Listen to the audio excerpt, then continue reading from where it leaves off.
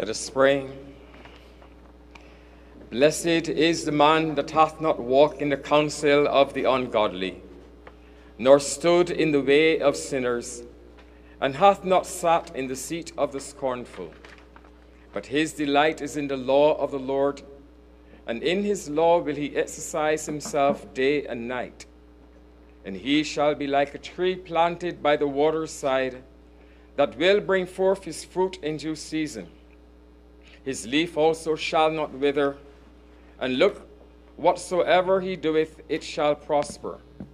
As for the ungodly, it is not so with them, but they are like the chaff, which the wind scattereth away from the face of the earth.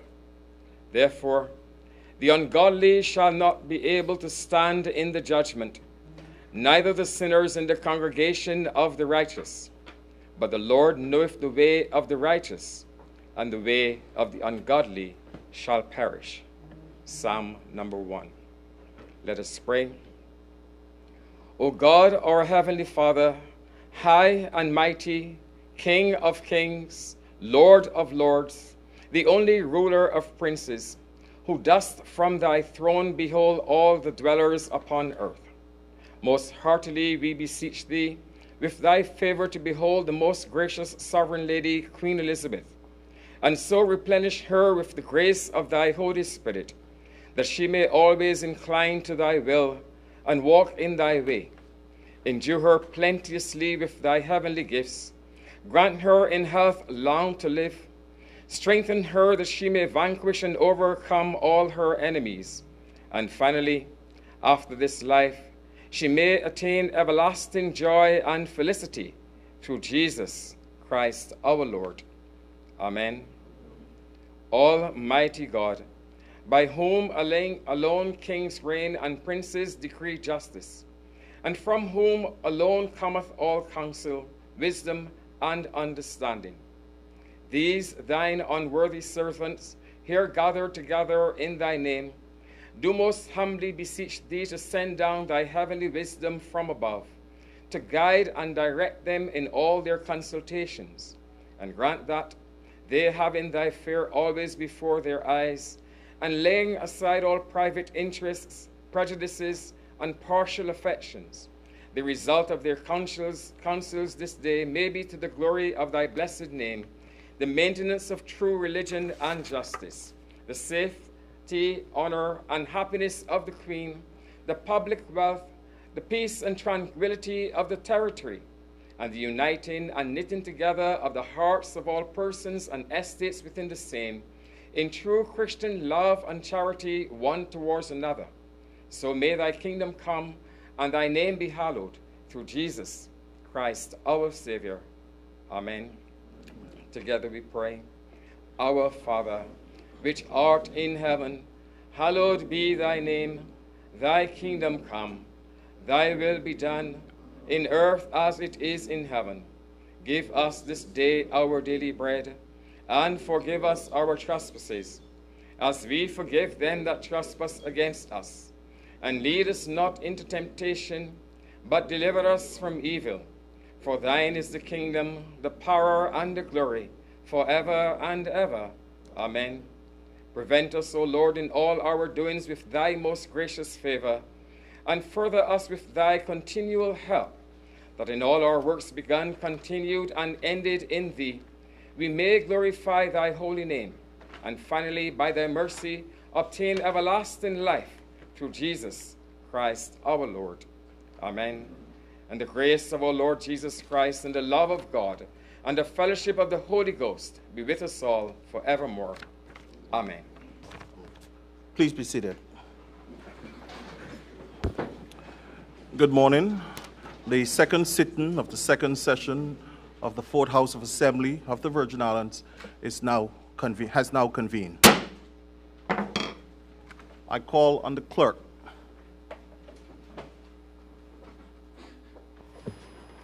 Item number 2, announcements by the Speaker.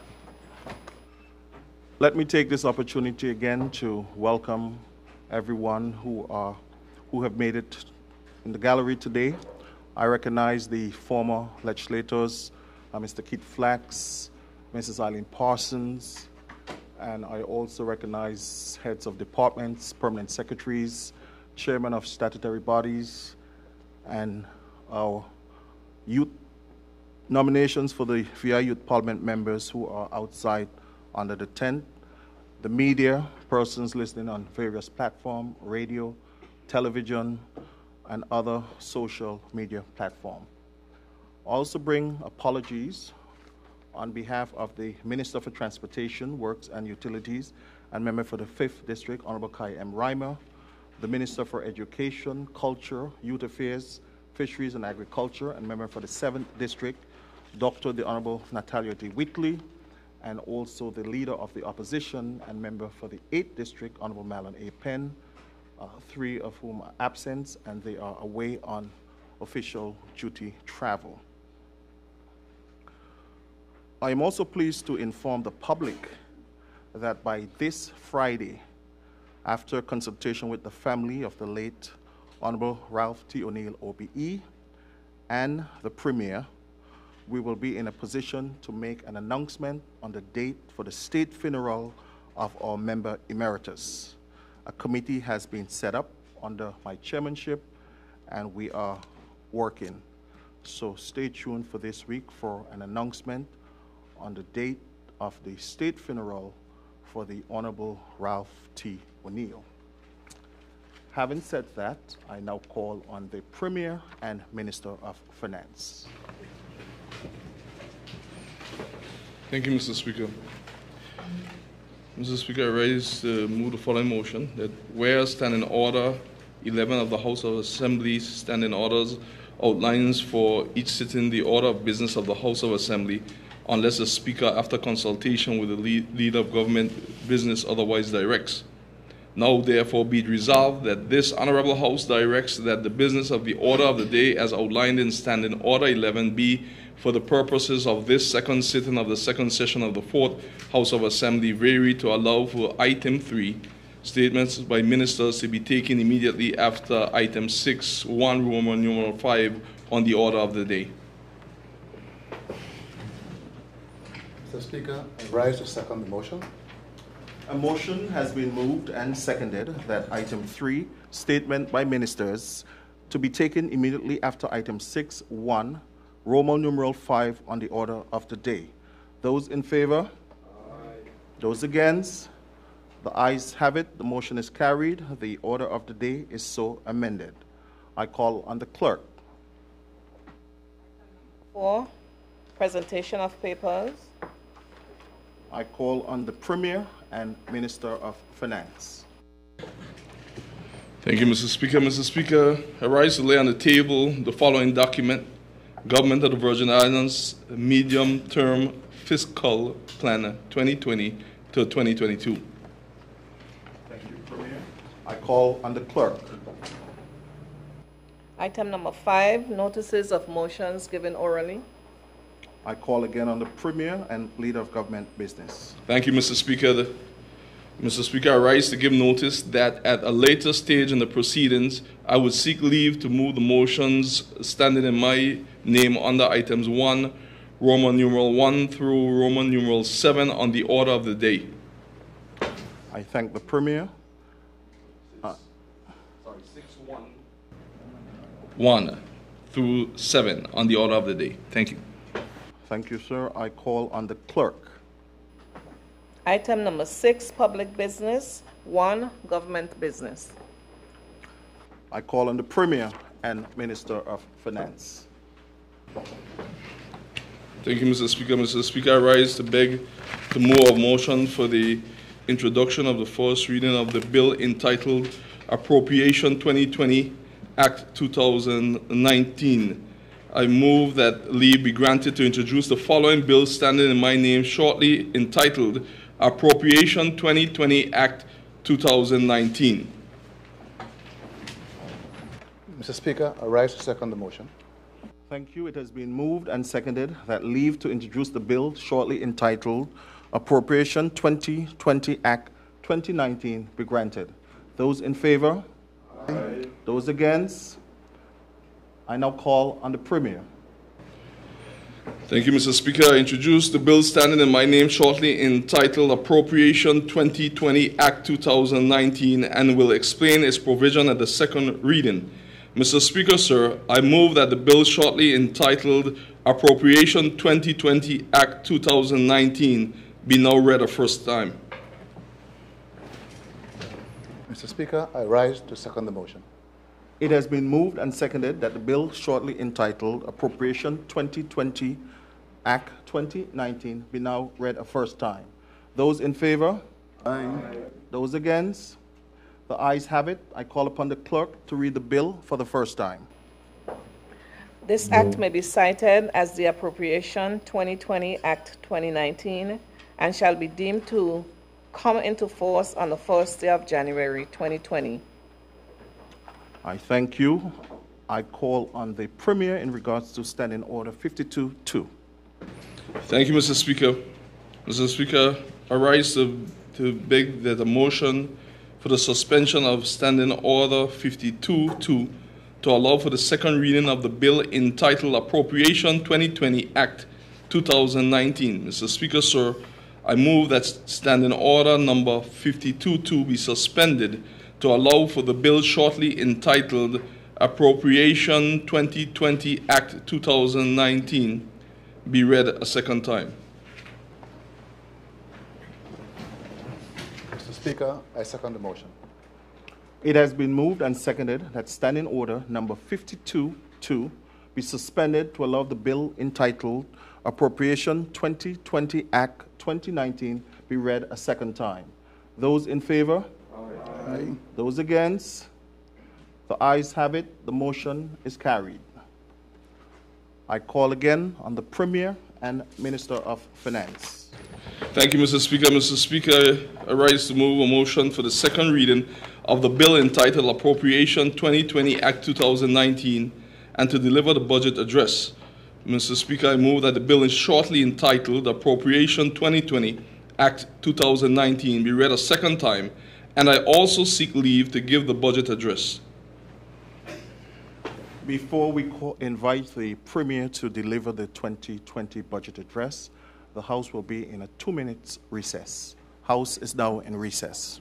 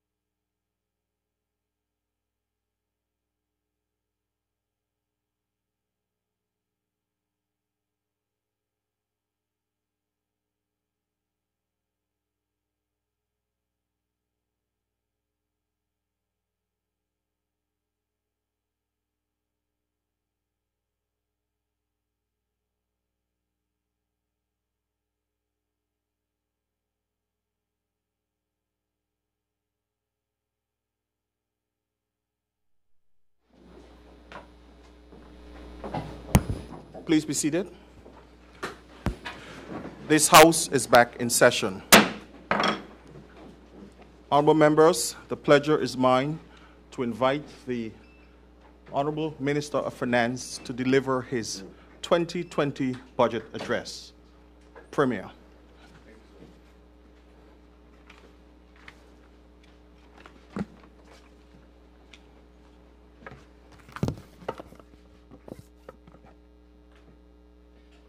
Mr. Speaker,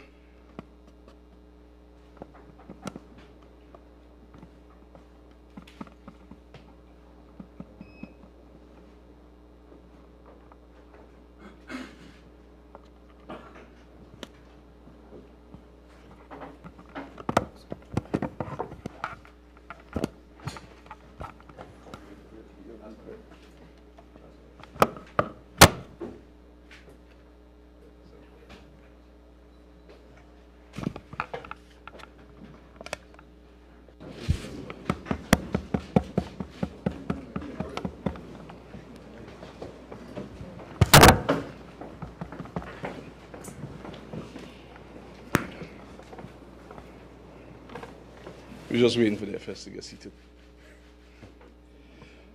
Mr. Speaker, a pleasant good day and God's blessings to you and all the people of the Virgin Islands here in the gallery, those listening via the radio and those viewing online.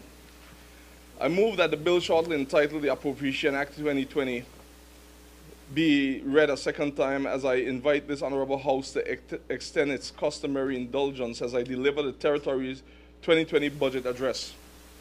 I count it an honor and a privilege to rise for the second time in less than 9 months to present a national budget for the Virgin Islands. Mr. Speaker, before I get into this budget address, I wish to first say all praises be to God for keeping his guiding hands on the BVI and for reminding us as a government that we are here working for the people doing his will. I do not take my faith in God as a lifestyle, but a reality because nothing is possible without the hands of God. In standing here today, I pay tribute to our first Premier of the Virgin Islands, Honorable Ralph T. O'Neill, OBE Member Emeritus, who passed away on November 11th. I know that we are all grateful to him for his 60 years of service to this territory. In an unconventional action, I hereby ask all persons to please stand for a moment of silence in remembrance of him.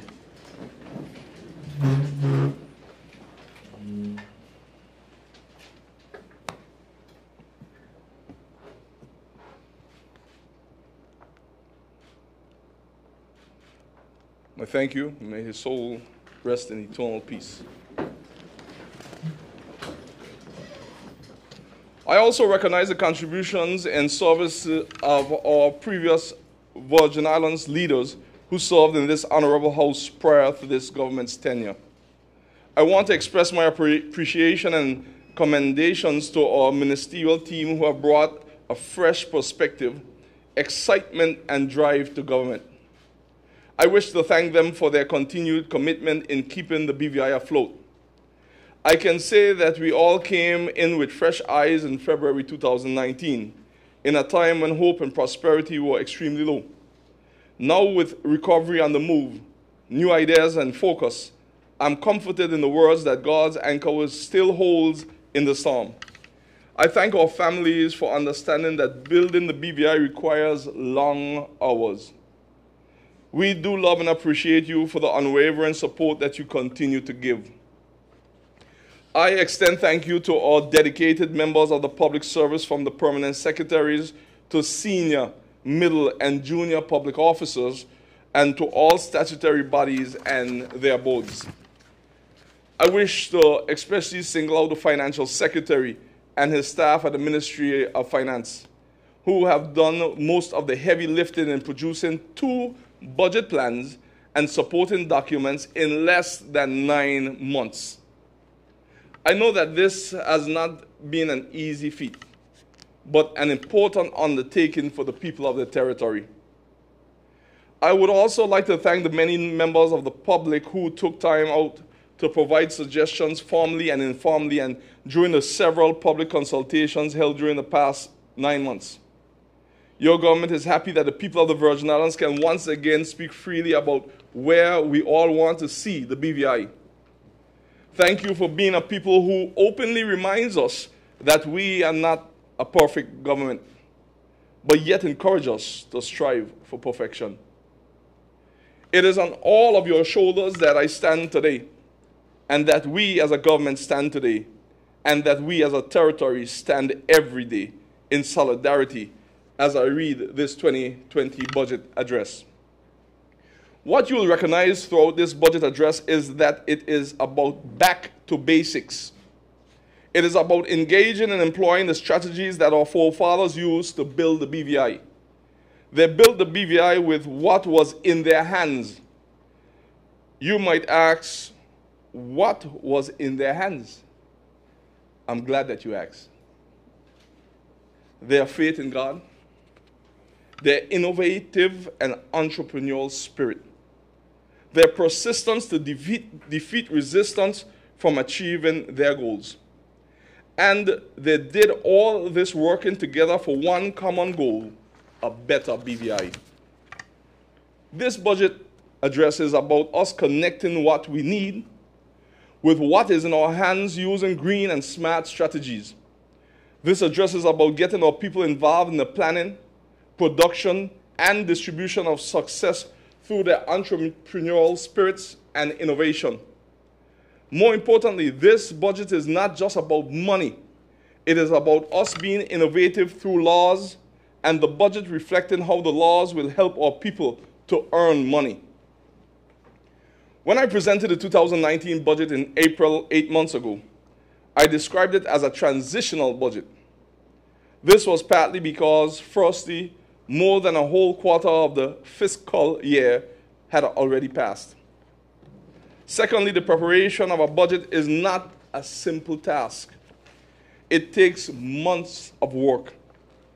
Ministries must identify their priorities and programs through strategic planning in a process that involves a lot of moving parts, and then this must be brought together in a fiscal package.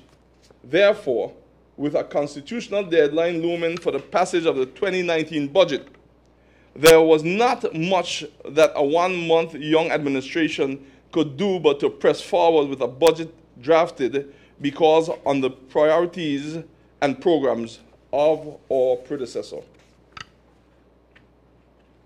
for which it was based. Circumstances simply did not allow this new government the opportunity to begin out of the blocks with a budget that was tailored to match the mandate appointed to us by the people mere weeks before. Notwithstanding this, your government dug in its heel and sat down to the task of bringing relief to those citizens who needed it and improving the quality of life for all residents. Suffice to say, we met a territory struggling to recover 18 months after being devastated by 3 back-to-back major catastrophes, and with precious little done to help the people of the territory to get back on their feet, especially those who are most vulnerable. Major revenue-generating infrastructure, such as our ferry ports, were in shambles and inoperable. Our public officers were working in unfavorable environments while hoping for their justly earned increments to more adequately provide for their families and themselves. In some cases, almost 2 years after Irma, our children were relegated to half-day school, putting their preparation for life in a fiercely competitive global world at a severe disadvantage compared to that of their peers in other countries. In some cases, we met taps dry, no running water, sewage running onto our streets, blocked guts and drains, and open burning of garbage at the incinerator and other temporary sites. We met the territory operating on a provisional budget of 1/3 of the 2018 National Recurrent Allocation due to failure to have an approved 2019 budget in a timely manner. The tourism industry was facing many challenges. Our taxi drivers, tour operators, food and beverage vendors, and service industries were suffering, largely because relationships with external partners, such as some of the major cruise lines, were allowed to deteriorate. Residents on our sister islands were neglected for simple essentials such as banking facilities, among other needs. I've mentioned just a few of these challenges to refresh your mind of what your government was faced with upon taking office just over 8 months ago. The operating environment of 2019 has provided opportunities as well as threats for the Virgin Islands. On the one hand, the Caribbean Tourism Organization has registered increasing interest by tourists in Caribbean destinations since the latter half of 2018, with a 12% increase in arrivals to regional destinations in the first quarter of 2019. But our neighbors or competitors are upping their game. Just to give some examples, Barbados is set to host the Caribbean International Tourism Conference from December 11th to 13th. And Nevis has been named as the host country for the 10th Tourism Human Resources Conference in May 2020. By that time, St. Kitts is expecting a major increase in airlift, with both American Airlines and Delta Airlines extending their existing non-stop Saturday flights to the island from John F. Kennedy Airport. Cayman Islands this month announced that its room stock is now past 7,000, with the condominiums and villas categories accounting for 73% of the 1,000 rooms added in the last 3 years. Recent reports indicate that Grand Bahama Island has already rebounded from the damage caused by Hurricane Dorian last August, and many of its major hotels, marinas, and attractions have begun reopening. Cruise ships have started making calls. Grand Bahama will welcome its 100,000th cruise visitor by the end of the year, and the Grand Bahama International Airport is expected to reopen by the end of this month. Other Caribbean destinations have become more aggressive with their marketing. Regional tourism is becoming increasingly competitive. Our financial services industry has been exposed to shocks as well. The likely implementation of a public accessible register of beneficial ownership and the requirement for economic substance will change the landscape in this sector. Already high shipping costs have started to increase. As of this month, shipping companies serving the BVI and those plying routes around the world commenced compliance with the International Maritime Organization IMO 2020 sulfur emissions regulation. This is scheduled to take effect on January 1st, 2020. This will obviously increase the cost of food, building materials, and other inputs. This is just a snapshot of some of the external environment factors that we are faced with. Although we have not yet reached full recovery, substantial progress has been made to restore physical infrastructure, demonstrating the resilience of our people and their ability to revive critical economic activity in the aftermath of the 2017 natural disasters. At the end of 2019, the Ministry of Finance projects that the total size of our economy measured by gross domestic product GDP in nominal terms should reach $1.303 billion. This reflects an increase in growth of between 1% and 2% from 2018. The sum approved in the 2019 budget for recurrent expenditure was $331.33 million. Total recurrent expenditure, based on estimates, is $293.45 million. Mechanisms put in place by your new government constrained unnecessary and wasteful spending, resulting in potential savings for the people of the Virgin Islands, despite the significant decline in revenues from incorporations of companies. Upcoming legislation, such as the Contractor General legislation, will further enhance our procurement policy to ensure value for the people's money. Meanwhile, it is estimated that $350.3 million of the $361.8 million budget revenues were realized under your government's astute and prudent management. The projection is for ending the year with a recurrent surplus, despite having to deposit $26.9 million to the reserve fund in 2019 to bring our territory into compliance with the ratios under the Protocols for Effective Financial Management, known as PEFM. Income taxes surpass expectations, drawing an estimated $51.8 million, which is $1.3 million more than the amount projected in the 2019 budget. This is a sign of employment growth, which is an indication of a recovery in the economy. Prior to our taking office, there were already projections that clearly stated that in the coming years, our financial services industry would be faced with some serious and unprecedented challenges. Case in point, up to September 2019, we recorded a 27.9% decline in new incorporations of companies and an 8.7% drop in revenue from the Registry of Corporate Affairs.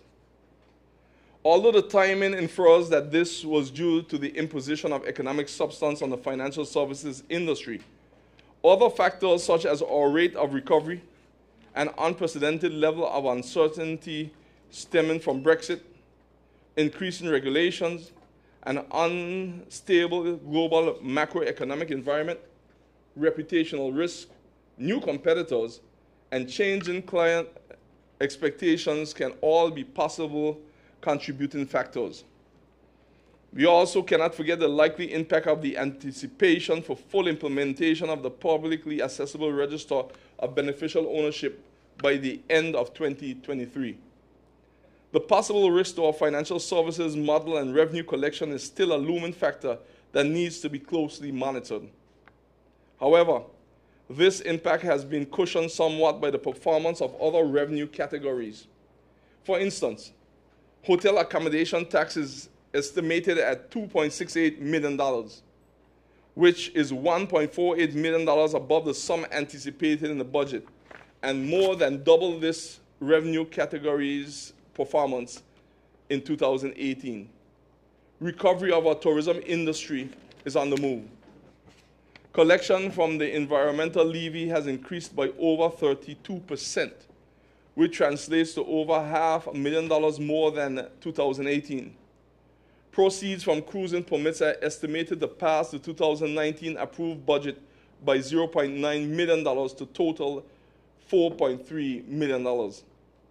This is in excess of $1 million more than the actual revenue from cruising permits for 2018.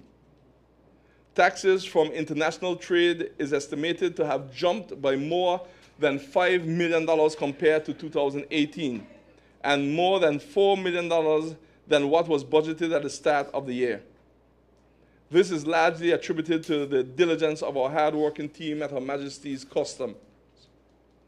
This has all been accomplished in an environment of heightened demand for goods, especially building materials.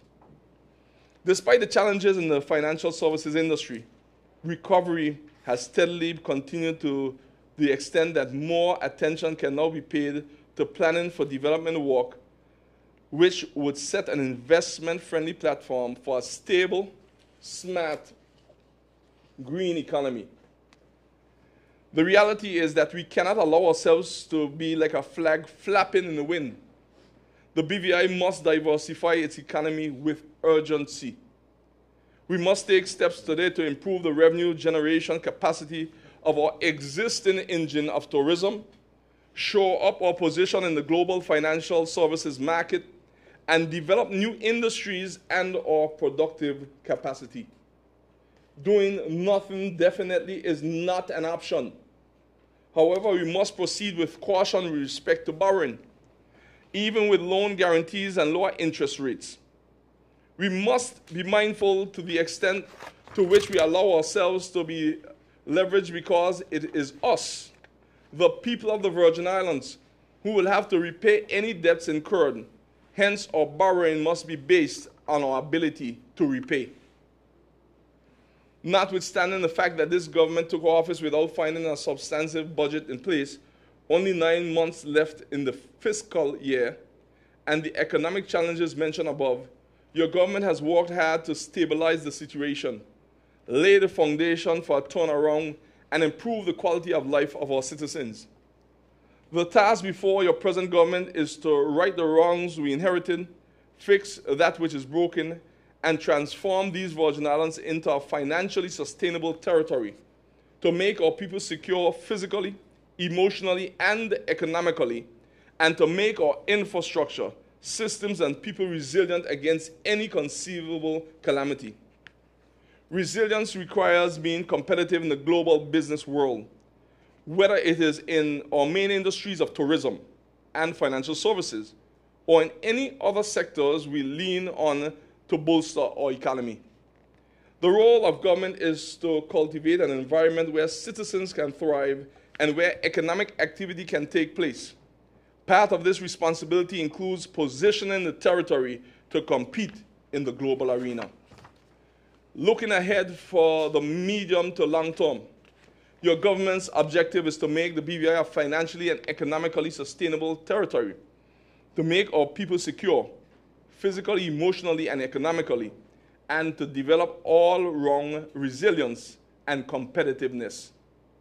To achieve this, your government will lead the way in fostering the development of robust, efficient, and effective value chains and value systems that will strengthen our competitive position in our main industries of financial services and tourism, while creating opportunities for our entrepreneurs and trained professionals to spread their wings and pursue activities in other areas of business, leading to diversification of the economy. Our aim is to accelerate transformation for resilience and sustainability, embracing smart strategies and green development, and creating opportunities for empowerment of our people. For any good business plan to succeed, you must have the necessary supporting infrastructure, capable human resources, appropriate technology, reliable procurement systems, operational capacity, inbound and outbound logistics, marketing and sales, and supporting services. Your government will be doing its part and, as far as is possible, will be open to entering into partnership with the private sector to bring this vision to a reality. Mr. Speaker, good infrastructure is essential for building strong value chains. Over the last 8.5 months, your government has prioritized the revitalization of the infrastructure to get our children back into an academic environment. The L-shaped building of the Elmore Stout High School, now renamed the L. Adarty Turnbull Building, was completed. The facilities at the Clarence Thomas Limited building in Passia Estate was upgraded to make it more conducive to teaching and learning.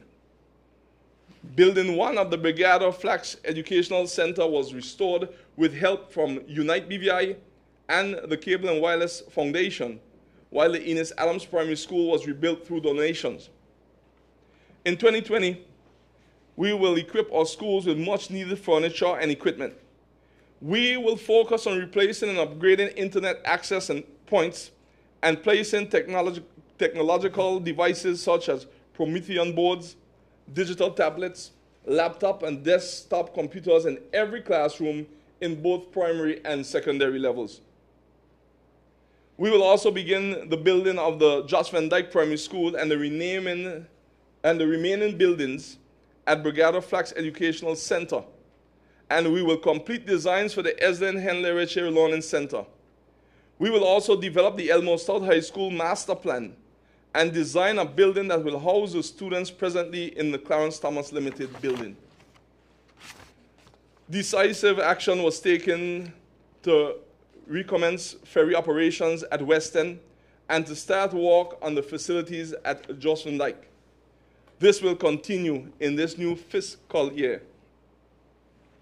Work has begun to restore and renovate the Central Administration Complex, now renamed in honor of the first Premier of the Virgin Islands, the late Honorable Ralph T. O'Neill, OBE, to make the facility fit for use by our hard-working public officers. Repair to the roof and replacement of the skylights should be completed early in the first quarter of 2020, and the tender for the vertical glazing is expected by month's end. Restoration of fire stations throughout the territory continues as well, and the purchase of new fire tenders and other needed vehicles for the department. The application of smart technology to to increase energy efficiency and functionality is a priority consideration in the design of all public buildings moving forward. Incentives are under consideration to encourage private property owners to embrace smart technology, and these will be announced shortly. Smart technology is a very broad area with increasing applications that not only encompasses energy saving but includes data collection and analysis to drive informed, effective decision making. As this approach becomes more widely embraced, it will create opportunities for information, communication and technology, ICT businesses, and employment opportunities for trained professionals. As we strive to go green and foster sustainable development, more efficient use of brown spaces must be made to reduce the impact on our natural environment and precious natural resources such as our immaculate beaches and stunning views. Mr. Speaker, your government will be following through on an already announced plans to reduce congestion in the Rotong area and to create a more pedestrian-friendly capital, which will be more aesthetically pleasing. We will be pressing ahead with the construction of a multi-level parking facility at the Festival Grounds venue and subsequently opposite the Dr. D. Orlando Smith Hospital, as well as paid parking in Central Rotong. Commuters will be encouraged to park and ride using a low-cost around-town shuttle. Owners of properties in already brown spaces will be encouraged to consider building multi-level parking facilities as well. This has the potential for them to generate revenue for themselves and to create jobs during and after construction. May I add that designs are in progress for the development of the Market Square. This will add aesthetically to the city and provide more business opportunities for entrepreneurs, especially those in the farming community. Critical infrastructure also includes boosting our hotel room stock so that we can accommodate overnight tourist visitors. By the way, is at 4% above pre-hurricane levels of 2016. Your government will intensify its effort to bring those properties under the control of the government, such as Prospect Reef, back into operation. An attractive formula is to partner with large international brands that have a global marketing structure already in place and which are synonymous with high-quality service. Invitations for expressions of interest will be going out soon. Your government commits that reconstruction of a hotel at Prospect Reef must take place during this current term of office. Such a venture, along with the return to service of our major privately owned local hotels and resorts, will bring us much closer to our desired medium-term room stock target of 5,000 when completed. To accelerate the expansion and upgrade of our room stock, your government intends to ensure applications for hotel aid tax relief are turned around within 3 months of the submission of completed documents. Our strong entrepreneurial spirit of Virgin Islanders shown in the aftermath of Hurricanes Irma and Maria as local homeowners opened up their houses to visitors through the Airbnb online service. This provided a lifeline to our tourism industry when major properties were inoperable. The expansion of the hotel stock poses no threat to Airbnb owners since the demand for rooms far exceeds the set targets and the market preferences are diverse. Your government views Airbnbs as a valuable part of our economic landscape and contributing positively to the economy. Water is essential for life. Not only do our citizens need a reliable potable water supply, but they deserve it. In early 2020, expressions of interest will be invited for the conduct of a complete assessment of the territory's water network, inclusive of purchasing of water meters, upgrading the billing system, and addressing the leakages in the network. In the meantime, Improvements are continuing on Tortola and the sister islands. Persons on Jocelyn Dyke are now receiving water on a continuous basis in the last few months. The Perro Hill Reservoir in North Sound, Virgin Gorda was completed. Residents in the higher elevations of Greenland were provided with water supply for the first time in over 10 years through the installation of a pressure valve at the top of Georgie Hill in Greenland. Upgrades to the infrastructure in Slaney, Thomas Landing, Beef Island, and Caribbean have improved service to residents in these areas, especially at the higher elevations. The installation of pumps in the Long Trench pump house will provide water on a continuous basis to the residents and businesses in Seacoast Bay, hopefully before Christmas. Installation of a containerized water plant in Seacoast Bay will further enhance the supply. We have said that the devastation of 2017 presented this territory with the opportunity to hit the reset button and recast a new future for this territory, taking full account of lessons learned. Your government will action this opportunity with the launch of a National Sustainable Development Plan, NSDP, in partnership with the United Nations Agency, Economic Commission for Latin America and the Caribbean. When completed, the plan will provide a roadmap for the transformation of this territory, encompassing its economic, social, environmental, physical, and climate resilient issues. In the face of climate change, this plan will help us to navigate the complexities and uncertainties ahead. You will recall that this Honorable House approved a revised Recovery to Development Plan just a short few weeks ago. In that plan, we separated recovery from development and assigned the recovery matters to the Recovery and Development Agency to allow a more focused RDA to complete the recovery in the allotted 5 years. To enhance this further, the RDA will be adding to its complement architects, engineers, technicians, and quantity surveyors in preparation of projects for loan funding and execution.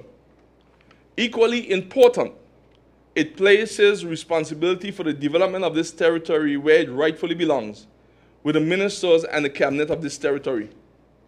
The NSDP, which will be formulated through extensive stakeholder and public consultation, will guide the development of the Virgin Islands. Mr. Speaker, transportation is a critical element of our value system. The BVI continues to be the #1 Caribbean tourist destination according to US News and World Report's annual ranking of the world's best vacation destinations. People are longing to visit the BVI. But of what value is this if the logistics are not there to deliver the payoff on their desire? The BVI Airports Authority, BVIAA, has advised that it is in discussion with Caribbean Airlines Limited to add the Virgin Islands to their route network. There is optimism that this will happen in 2020. Silver Airways is set to add their 48 and 72-seater ATR aircraft to the BVI by April 2020. This will significantly increase airlift to and from the territory and make it more convenient to connect with other destinations. The marketing strategy of these two airlines involves promoting the calendar of events in the BVI's case, or events such as Emancipation Festival, Lobster Fest, Virgin Gorda Easter Festival, and our regattas to boost their bookings. This will help the BVI to increase our visitor arrivals, providing direct benefits to our hotel accommodation and hospitality sectors. To support the growth of visitor arrivals and fill our hotel rooms, particularly with persons with spending power, special visitors visas will be introduced allowing certain categories of visitors 1-week stays. They will be able to purchase these visas at the airport of their departure or here in the BVI, and this will provide another revenue stream for the territory. Also, to support increasing arrivals, Your government is working on a framework for providing emergency airlift for visitors out of the territory in times when disasters loom. The fact that we are vulnerable to hurricanes has been identified as one of the reasons some potential visitors are skeptical to travel to the BVI at certain times of the year, which creates an off-season. They worry about how they will get to safety if a hurricane threat arises. But if we can assure our visitors that they will be guaranteed airlift capacity and an opportunity to get to safety, they will be more likely to visit our shores. To improve efficiency and traveler experience, the BVI Airports Authority will be switching to the International Exchange System by March 2020. This is a common use platform for printing baggage, tags, and boarding passes. To ensure more comfort for travelers, the arrival area of the Terence B. Lettsome International Airport will be air-conditioned. Additionally, the airport police, which will be introduced shortly, will provide a better structured environment and enhance security at our airports.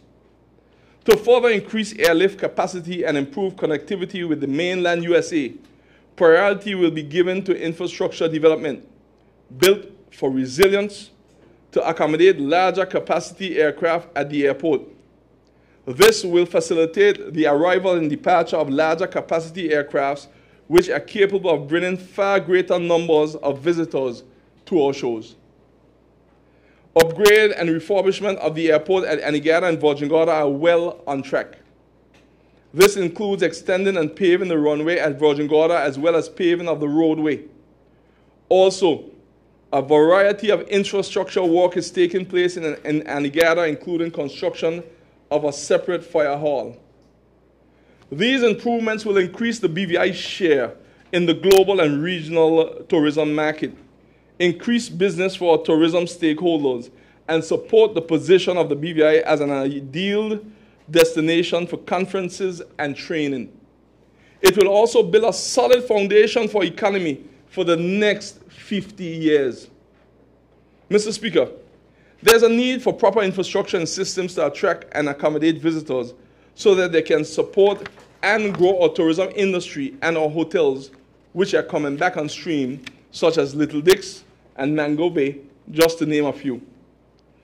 The high interest by tourists and our tour operators in destination Virgin Islands is an opportunity that must be capitalized upon. The recent visit to the territory by officials of the Florida Caribbean Cruise Association, FCCA, and executives from major cruise lines affirmed their confidence in the BVI.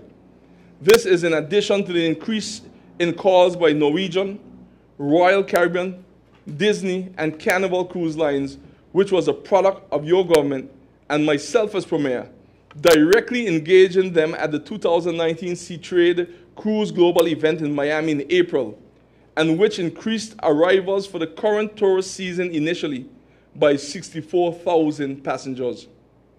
The first half of 2019 saw a 75.9% increase in cruise tourist arrivals compared to the same period in 2018. Cruise operators are interested in increasing calls to the BVI and staying at port later into the night, such as until midnight. Mr. Speaker, take a walk with me through Road Town at 9 or 10 p.m. and imagine the possibilities. Imagine a vibrant capital, tourists, visitors strolling, visiting the Craft Alive shops and other stores, bars and restaurants alive with activity, street food vendors and live musicians making profits. Imagine the opportunities for our providers of goods and services who support these activities from the background. This is not a fantasy. It can be our reality. To capitalize on this, it is necessary to increase the berthing opportunities. Options are being explored at the moment because of the tremendous earning potential that this holds for our people.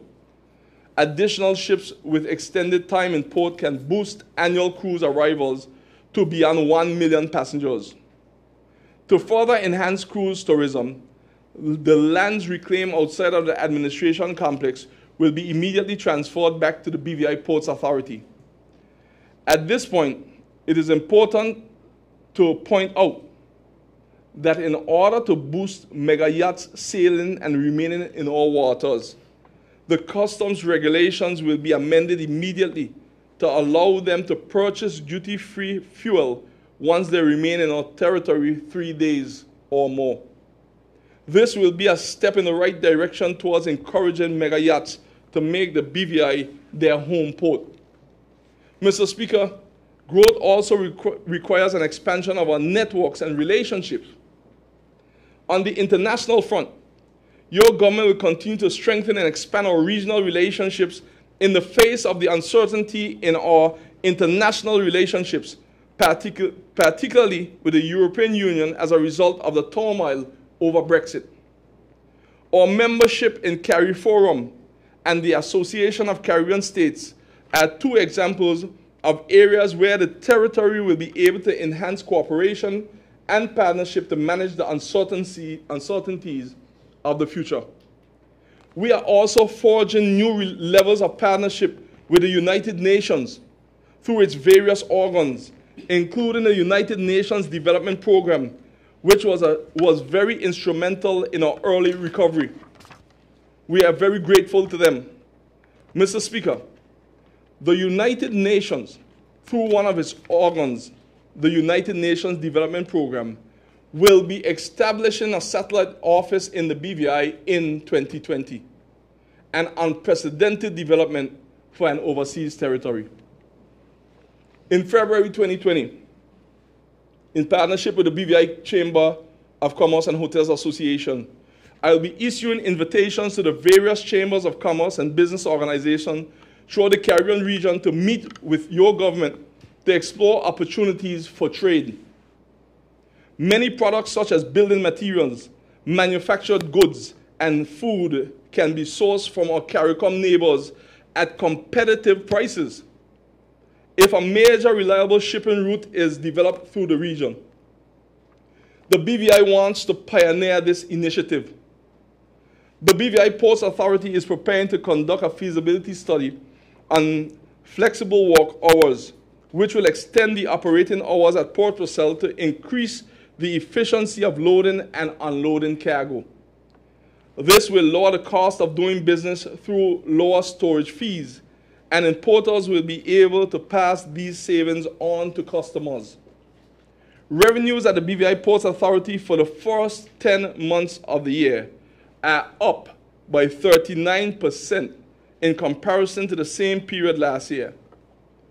In strategically looking ahead towards the enhancement of the aesthetics of the port's facilities and revenue collection, a number of requests for proposal were issued, which includes provision of tugboat, supply of specialty equipment for port cargo operations, operational feasibility study, administration building design, warehouse design, forensic auditor services, rehabilitation of the international dock at Rotong Ferry Terminal, design, engineering, and build of an extension of the bulkhead at Port Russell.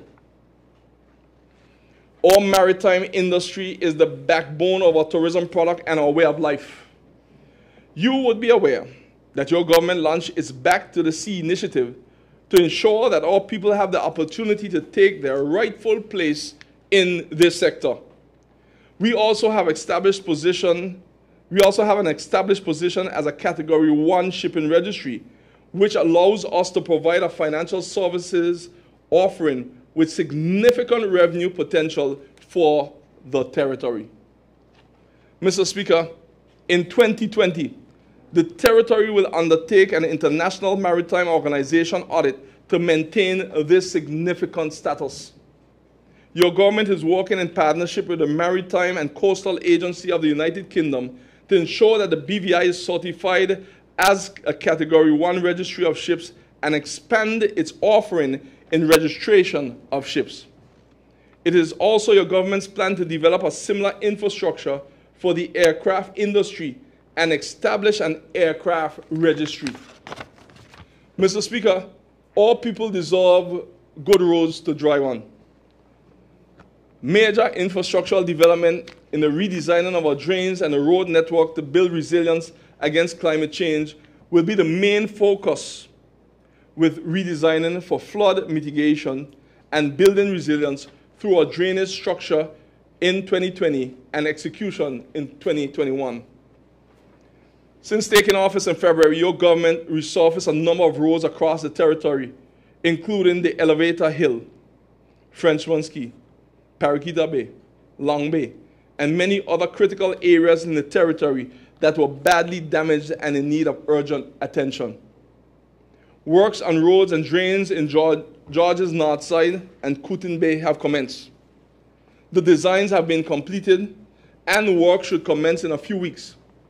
In 2020, the North Side coastal defense and road restoration will move into action to include vulnerable areas such as Carrot Bay. On the sister islands, work will continue to complete and rehabilitate roadways in Virgin Gorda and Jocelyn Dyke, targeting the areas undermined by the storms of 2017. The Nail Bay Road rehabilitation work will commence any day now and is expected to be completed no later than the first quarter of 2020. I am happy that the traffic lights in the city are now functional after being destroyed in 2017. Recovery is on the move. Mr. Speaker, development is encouraged, but this must be done in a responsible way and cannot be allowed to compromise our environment and our people. Consistent with our vision for green development, the recently appointed Planning Authority Board and other relevant agencies will enforce the building regulations so that reckless construction practices do not continue. The members of the new board are passionate about their duties and will now be meeting at a minimum of twice per month to ensure that applications for construction and development are addressed in a timelier manner. In 3 short weeks from their appointment, I'm happy to report that they have resolved the major backlog of applications. Mr. Speaker, the cleaning up of the territory is all of our business.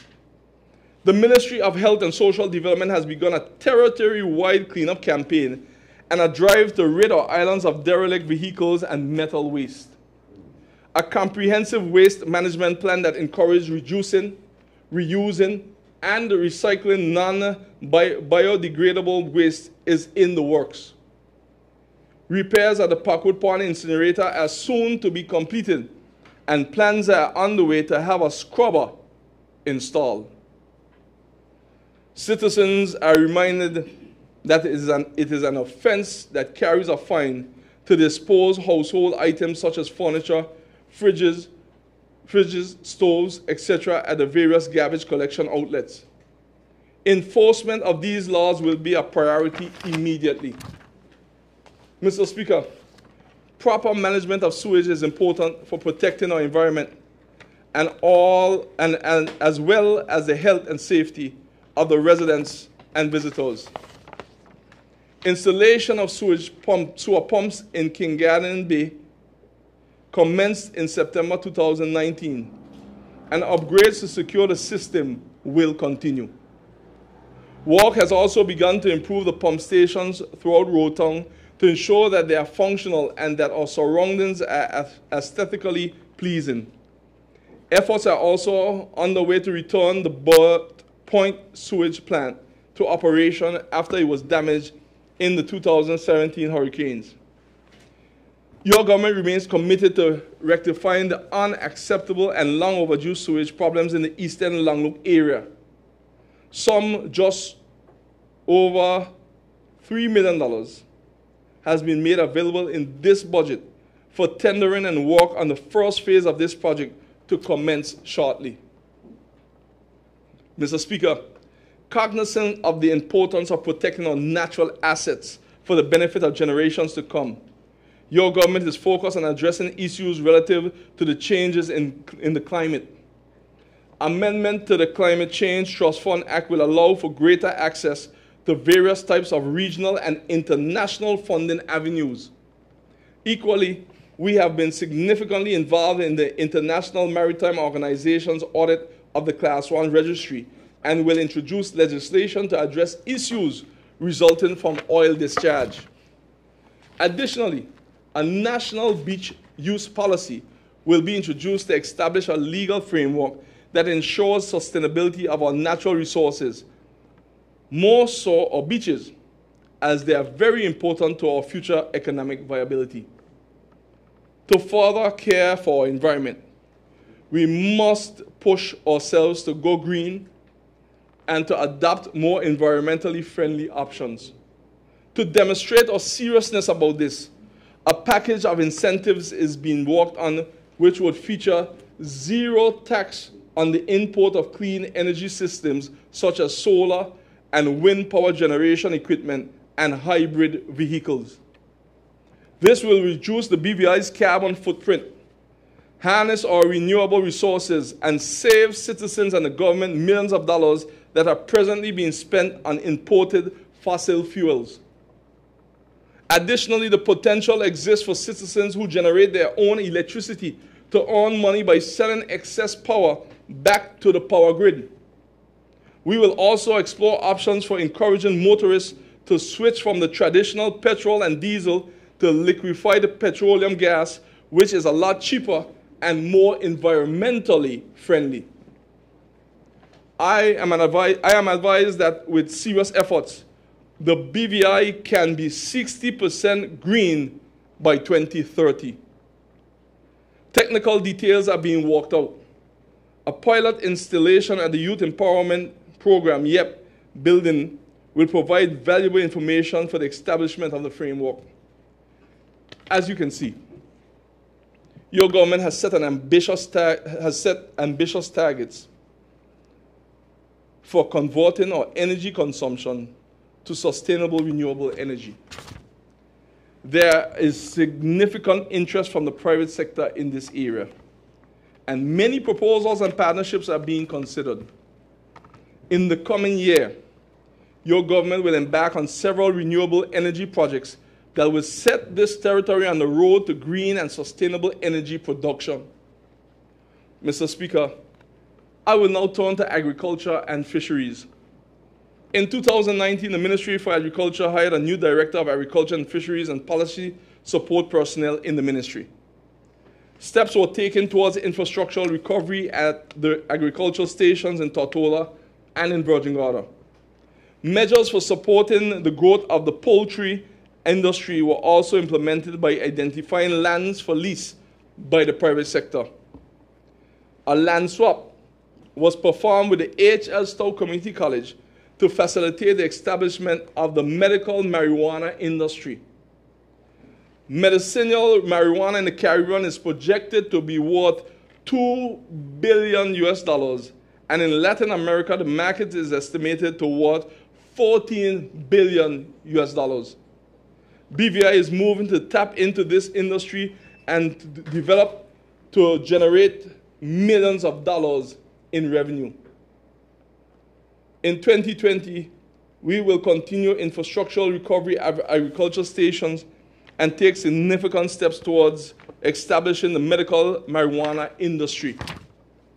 Emphasis will also be placed on restructuring Crown land designated for farming, drafting a national food production and land use policy, and reviewing and modernizing existing agriculture and fishery legislation.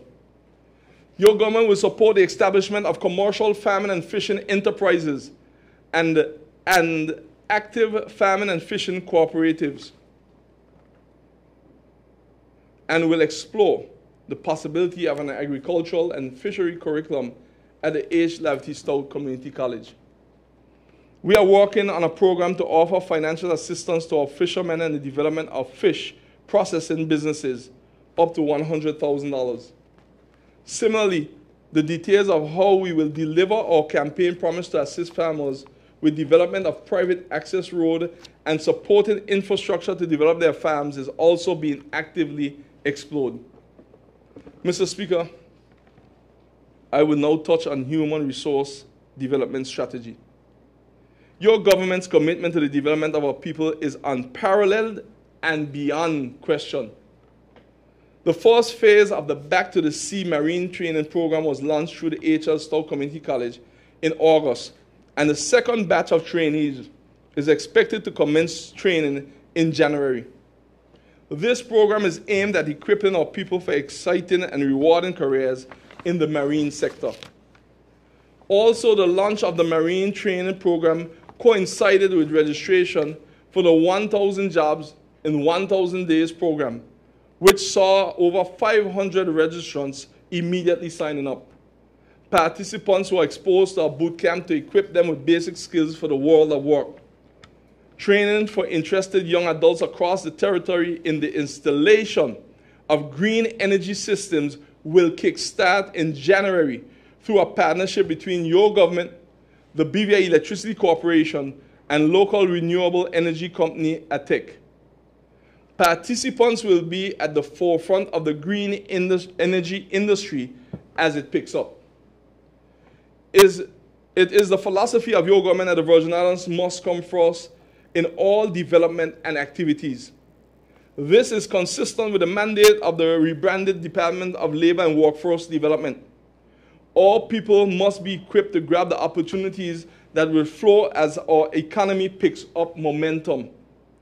We must ensure that they are able to start and run successful businesses.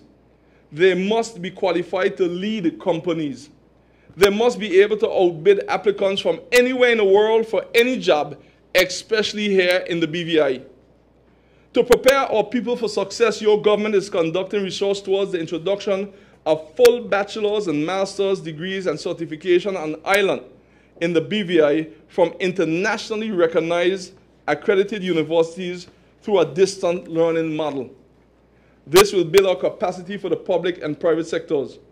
But more importantly, persons will be able to obtain or upgrade their qualifications at a low cost without having to leave their homes, their families, and their jobs. They will be able to command the job of their choice and negotiate better wages while being able to grow professionally. Initially, the fields of business management and law are being looked at, and thereafter other disciplines will be considered. Details on this effort will be provided soon. I want to emphasize that this initiative will not compete with the arrangement between H.L. Stoutt Community College and Johnson & Wales University in the United States that provides direct entry to Johnson & Wales for HLSCC graduates. The aim is to provide additional options to our people, especially those who are unable to go abroad for extended periods. Simultaneously, we will be reviewing the arrangements through the public service to facilitate our public officers being able to pursue qualifications to the master's and doctoral level.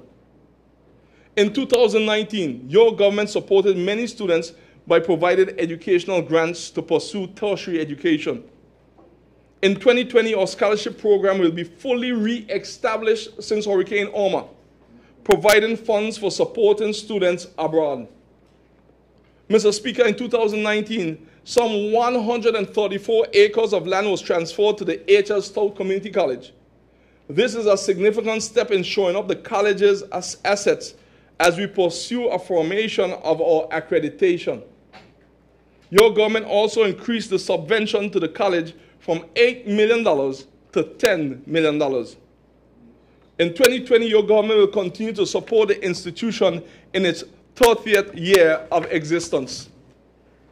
In the upcoming fiscal year, the Ministry of Education will conduct an educational review and move towards implementing teaching standards. We will also conduct a study on our teacher education system and make recommendations for its re-establishment. We will also equip our schools with much-needed resources in reading and other areas. We will fill much-needed positions in student support. Mr. Speaker, looking forward to 2020, your government recognizes the importance of satisfying the informational, educational, cultural, and historical needs of the public. The Library Services Department is therefore looking forward to the reopening of its branches on Virgin Gorda, East End, and Anegada with upgraded services. We expect to provide a combination of traditional library services to the public, as well as utilizing the latest library technology available, which would include the use of artificial intelligence. A review of the previous drawings for a state-of-the-art library facility for Rotong has been commissioned. It is anticipated that we will be able to secure donor funding for this vital project during this budget year. Building a new knowledge-based society has to start from early, and education must be relevant to the BVI context. That is why your government will ensure that our young people from as early as preschool are taught about tourism, so that they are prepared to thrive in their BVI. We will take steps to have an appropriate curriculum developed in time for the September 2020 school year. Mr. Speaker, in 2020, the territory will be conducting a new census. This is a critical undertaking, and I am using this opportunity to make a strong plea for the public to give its full cooperation to the Central Statistics Office and its team of census takers. As we reset the direction of this territory following the 2017 devastations, we must become a data-driven society and make plans and decisions based on solid information. Mr. Speaker, in the area of youth affairs, in 2019, the Ministry of Education held many successful programs, including the Gen Y Factor. Significant support was extended to organizations such as Youth Empowerment Program, YEP, in delivering their programs. In 2020, we will continue the succession programs run by the Department of Youth Affairs and Sports. We will also introduce the Emergent Fellows Award and will continue our support of organizations which are doing significant work among young people. Your government will ensure revision of the Virgin Islands National Youth Policy and strategic objectives that will outline and underpin all the work and efforts made on behalf of the development of young people in the territory. This process will begin with the young people and their current situation and will address their current and future needs.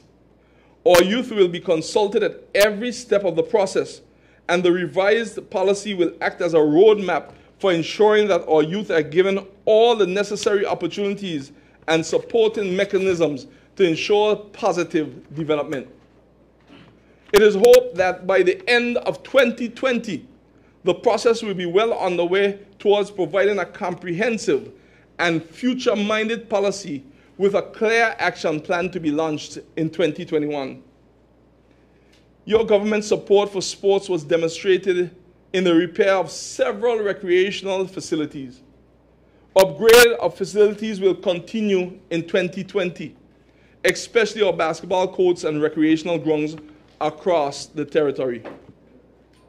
In the new year, your government will establish a National Sports Council that will manage sports in the territory. We will continue the restoration of the multipurpose sports complex, including the air conditioning system.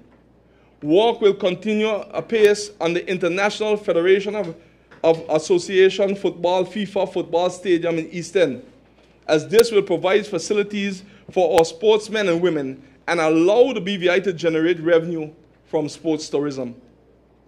Of equal importance is the recognition of our athletes who achieved a gold, silver, and bronze at various international sports competitions. Your government is committed to recognizing these shining stars since they demonstrate that our BVI athletes can achieve the highest level of competition, and fly our flag high. Your government will be investing in preparing our athletes who will be significantly competing in the upcoming Olympic Games. Your government intends to introduce legislation to establish a horse racing commission to regulate the sport and make it more profitable. A gaming commission will also be established to regulate betting on horse racing and other forms of gambling, but only in designated areas. Many people in the territory are fans of drag racing, but it is unsafe for this pastime to take place on our public roads. Within the next week, we will call a public forum with all our youth and interested persons to turn this into a sport of safety and fun, as it has the potential, if conducted in a responsible manner, to generate employment opportunities and attract revenues. Also, motorsports can then be added to our tourism product. We will discuss sites where government land is available and turn our fairs into opportunities. Mr. Speaker, regarding operation of the public service, your government fully supports the ongoing drive to reform and modernize the public service to improve the delivery of government services to the people of the territory. To complement this thrust, training will be afforded to all of our frontline personnel, especially those who interact with tourists and visitors, such as personnel in customs and immigration. These are critical points of contact with our visitors, and we must ensure that we make positive, lasting impressions. Mr. Speaker, essential to modernizing public service delivery and increasing efficiency in the application of modern technologies such as e-government. E-government services will afford great flexibility and convenience to citizens, especially our sister island residents, who will be able to transact business over the internet. The harmonization and streaming of labor and immigration commenced in June, and this includes the linking of the electronic systems. We expect to make significant progress in the digitization of customer service in the upcoming year as the relevant legislation is passed and implemented.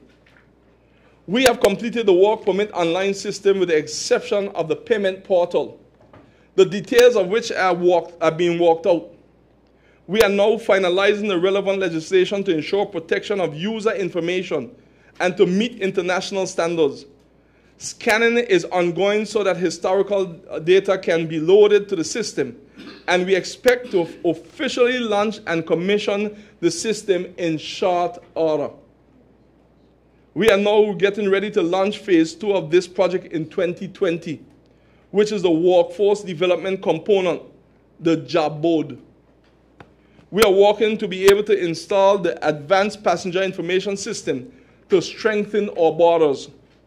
But while discussions with the Foreign and Commonwealth Office and CARICOM have been finalized, we are well on the way with the signing of the contract with a Canadian company to have a border management system in place. This signing should be completed by the end of the month for works to begin flowing into 2020 with completion early 2021. The advanced passenger information system will be connected to the border management system once completed. We must create a labor market which is conducive to economic growth, investment, and employment creation that will be characterized by improved skills, equity, sound labor relations, respect for employment standards and worker rights, and due respect to those who help to create economic opportunities while protecting our borders and preserving our natural resources for the benefit of all. Technology and innovation are the key to the continued success of financial services, as well as in the wider economy. In this regard, the Cabinet will be shortly approving the territory's first National Information, Communication and Technology ICT policy, strategy, and implementation plan. The ICT plan has set the following vision for the territory: agile BVI, connected, resilient, smart. This plan, when implemented, will allow the territory to leverage ICT to foster innovation, diversify the economy, and expedite the territory's transformation into a digital economy. Mr. Speaker, embracing the vision for the development of the territory and the role of technology in this regard, only last Friday, one telecommunications provider, after meeting with the Premier, agreed to immediately double broadband speeds for customers and to lower its prices. The challenges our citizens and business community face with the reliability of internet service must be overcome, even if it means inviting new players into our market. Another significant lesson of the great hurricanes of 2017 is that we must guard and protect our information, which will become our history and our legacy. The information and history of a nation belongs to its people. For that reason, I requested that responsibility for this important national treasure be transferred to the Premier's office. As we prepare to temporarily relocate from the Honorable Ralph T. O'Neill Administration Complex, the issue of the protection, preservation, and management of our records and archives must be immediately addressed as they have to be moved. In this budget year, your government will be initiating the establishment of the National Archives to ensure that the history of the administration of this territory is available for future generations. In the meantime, interim arrangements will be made to protect our records and archives. And on the topic of documents, the commitment to have all our government documents and forms published in both English and Spanish will be kept and start in 2020. Mr. Speaker, in marketing and promoting the economy, and as we embrace the greater use of technology, the BVI Tourist Board will be utilizing search engine marketing strategies which involves using web architect of companies such as airlines and travel sites to promote our destination. This will be in addition to traditional marketing techniques. We will continue to market to our core demographic in US and Canada, regional Caribbean, Italy, Germany, France, and Latin America. But we recognize it is also important to reach out to emerging markets. Our view is to start again growing in the Scandinavian as well as Canadian markets. Niche markets such as that is meetings, incentives, conferences, and exhibitions, adventure, health and wellness, as well as culinary and sports will be explored. May I add, Mr. Speaker, the total allocation for tourism will be $15 million at the end of this budget process. Mr. Speaker, culture and heritage are vital parts of our tourism product, and investment will be made to build on this area. Your government will put more resources into the development of cultural artisans, providing them with expertise, platforms, opportunities for collaboration with the aim of improving and promoting their craft. Historical tours and heritage sites will be further developed to enhance our knowledge of the past and enrich visitor experiences. We will ensure our Emancipation Festival promotes our culture, and we will build on the Honorable Dolores Christopher Festival of the Arts, which we started in 2019. We will establish a cultural website with a register of cultural artisans and a cultural calendar, as well as a virtual marketplace where persons can purchase cultural products. At the Cyril B. Romney Pier Park, we'll be creating a platform from 3 p.m. to 6 p.m. when ships are in for live performances by local artists and local music bands. This will allow our talented artists to develop and showcase their talent and earn money. It will also provide an attraction for visitors returning to the cruise ships to linger around on land and patronize our businesses and vendors while absorbing more of the BVI's cultural offerings. Mr. Speaker, as I deliver this address today, I must acknowledge that November 24, 2019 will mark 70 years since the people of the Virgin Islands, our foreparents, marched through the streets of Roatan in what is referred to as the 1949 demonstration to demand a change to the way matters affecting their lives were decided. This mass demonstration was a catalyst for political development in our territory, leading to the evolution of the modern BVI. It led to the reinstatement of the Legislative Council in 1950, the first constitution of the territory, the Constitution Act 1950, which revoked power from the governor of the Leeward Islands and reinstated it to the reformed Legislative Council. The first elections were also held in 1950, and by 1954, the Constitution and Elections Act 1954 was enacted, paving the way for general elections and the right to vote for each adult Virgin Islander, whether male or female, was provided for the first time. Mr. Speaker, as I stand here today, I take this moment to recall that we stand on the shoulders of those Virgin Islanders who have gone before, our foreparents who presented a petition to the Commissioner in which they stated, and I quote, "One of the purposes of this demonstration today is for us to achieve a measure of political freedom for ourselves and the generation of the future." End of quote. Today, as we gather here to present the budget address for these Virgin Islands, I acknowledge the desire of our forefathers that we would be able today to govern our internal affairs. Hence, provisions are made in this 2020 budget to request the commissioning of a constitutional review. Mr. Speaker, in terms of health services, our most important resource is our people, and health is among the most critical factors in the development of our territory. Your government will continue to make investment towards international accreditation of the BVI Health Services Authority, as well as strengthening the performance of the National Health Insurance System, following a comprehensive functional review. We have also heeded the call for better health services on the sister islands, and this budget provides the resources necessary to commence operation of the new Iris O'Neill Medical Center in the Valley, Virgin Gorda, in the first quarter of 2020.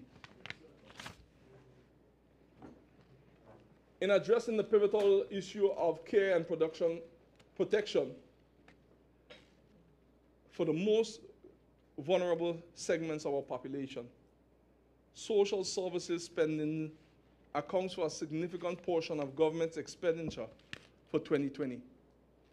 Investments will continue to be made towards housing recovery for households displaced by the 2017 hurricanes, including building material grants to assist homeowners to carry out essential home repairs.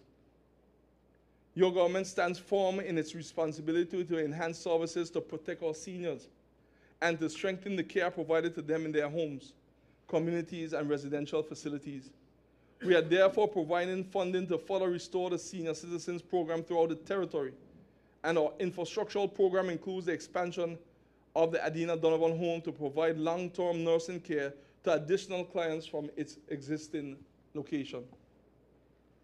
Additionally, resources are being made available to rehabilitate the Eastern Langley Community Center and the Bruce Bay Community Center, as well as to strengthen the resilience and functionality of other community centers located throughout the territory. Regarding correctional services, funds have been made available for the renovation and repair works at Her Majesty's Prison to provide much-needed enhancement to the environment for workers and inmates at the facility. Mr. Speaker, going forward with trade and economic development, I implore our people to see green development using smart strategies as our opportunity to set our economy on a stable, resilient, and sustainable platform for the future. While focusing on green development, the potential medium to long-term economic impact from many planned policy changes and initiatives in the medical field, such as medical marijuana and medical schools, infrastructural renewal and development, diversification within the tourism, financial, and business sectors, we only serve to further stimulate the economy. These initiatives are expected to lead to A, increased revenue to government, B, increased private sector activities, including increased employment opportunities, C, increased disposable income to individuals, and D, increase savings and investment levels in the economy. With the presence of the above positive economic indicators, growth and expansion of our economy is an easily predicted result. The answer to many of our economic and social problems is to grow our economy, and more specifically, that portion being led by the private sector. This is why we have set our minds on deepening trade ties with our CARICOM neighbors. Your government has plans to transform our relationship with businesses. We have already introduced the Trade Commission Act into this honorable House, and will soon be passing it into law, paving the way for the entire infrastructure required to facilitate, coordinate, and support local and foreign investment in an efficient, effective, and business-friendly manner. We are ready to launch the territory's first investment promotion agency, BVI Invest. Through BVI Invest, we will create a one-stop shop to facilitate and support local and foreign investments. It will also promote the BVI's unique investment position. Mr. Speaker, we have a natural entrepreneurial spirit. History will record the recommendation of Mary Proudfoot to the British government in 1965, that the British Virgin Islands be left as a bird sanctuary.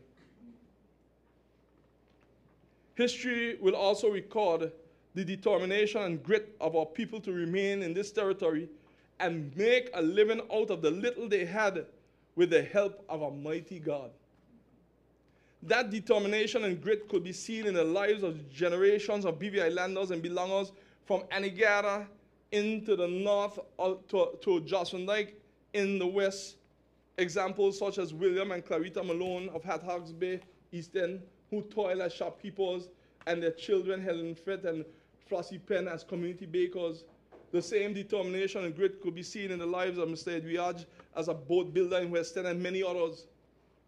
Indeed, this is the story of most families throughout the BVI. We did not call them entrepreneurs then, but indeed that is what they were. On reflection, it is clear to me that by the forces of history, entrepreneurship has become a natural part of the BVI's DNA. Entrepreneurship is in our blood. It is in our psyche. It's at the core of our identity.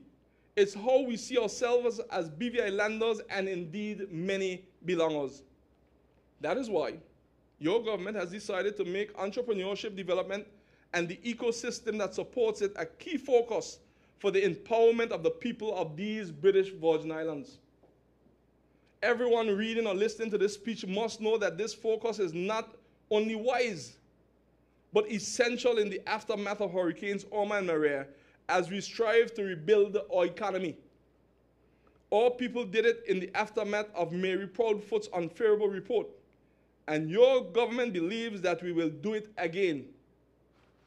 To channel our national collective efforts in this area, your government's vision is the development of the British Virgin Islands as a leading economy through entrepreneurship and innovation.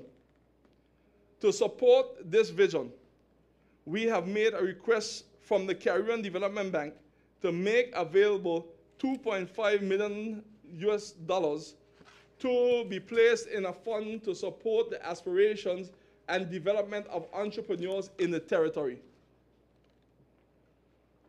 Access to the fund will only be considered after applicants have been certified as having gone through training programs that qualify them to use the funds responsibly.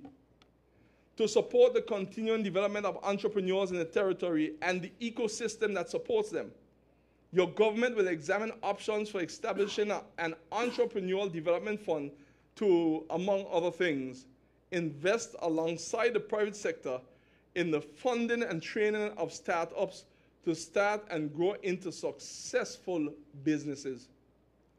There are already reports that of at least one banking institution in the BVI which is well on its way to rolling out a program that will provide financing of up to $50,000 together with development assistance to startups that have less than 2 years of operation. The government looks forward to partnering with institutions such as this, and indeed we will actively encourage other institutions to follow suit. Our plans for the development of the entrepreneurial and innovation ecosystem in the BVI include forming linkages and partnership with the private sector, non-profit government organizations, regional and international innovation hubs that provide technical, financial, and resource support for identified areas of innovation and entrepreneurship development generally.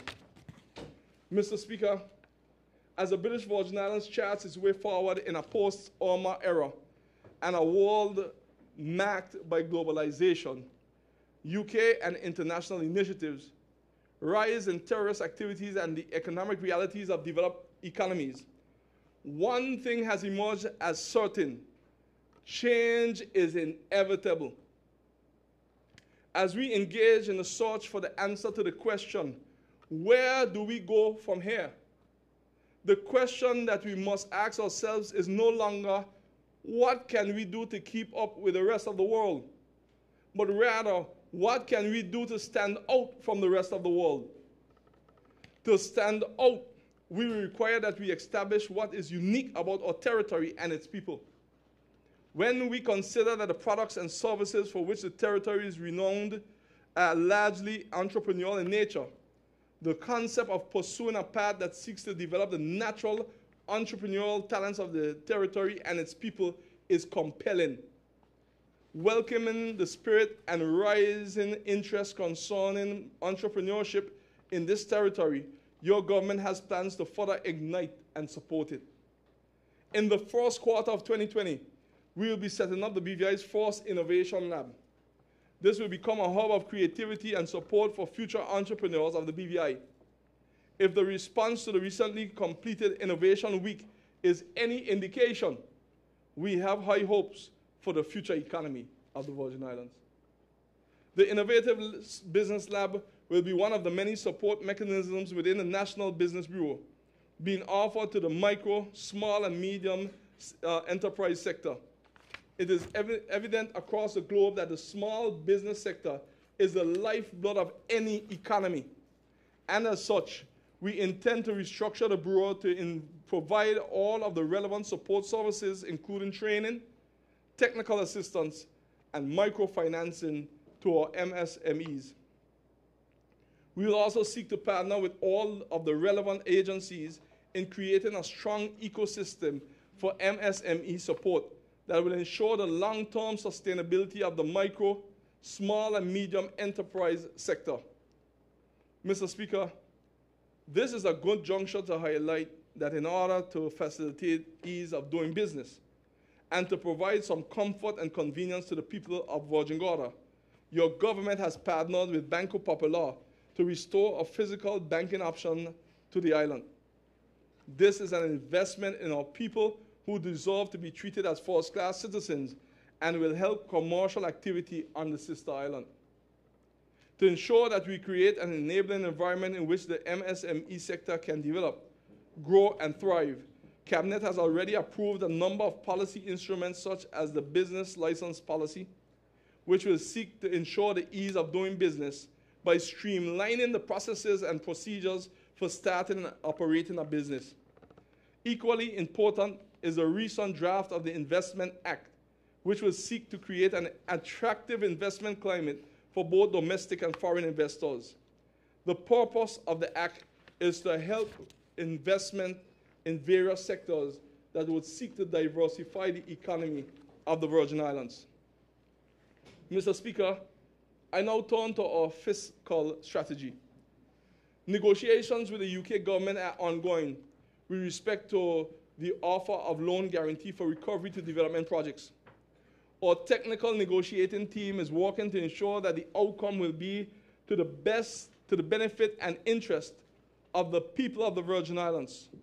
Of course, this takes time. Our fiscal strategy incorporates fiscal buffers for potential risk mentioned, and its three primary goals are firstly on managing a balance between revenue and recurrent expenditure, secondly on preserving our reserve fund, and thirdly, on maintaining compliance with the fiscal rules outlined in the protocols for effective financial management. The strategy anticipates increase in income through the exploration of new revenue-generating initiatives, which include collections from the implementation of a money transfer fees, venturing into medical marijuana industry, from the licensing fees, etc., of privately run medical schools, improved collection of taxes from a myriad of areas, including from our shipping registry, and collection from our statutory bodies and state-owned enterprises, just to name a few. As we continue to move forward with our recovery, your government will not stifle our people with any new tax measures. We strongly believe that we will be able to meet our targets for revenue, expenditure, and debt without putting undue burden on the people of this territory.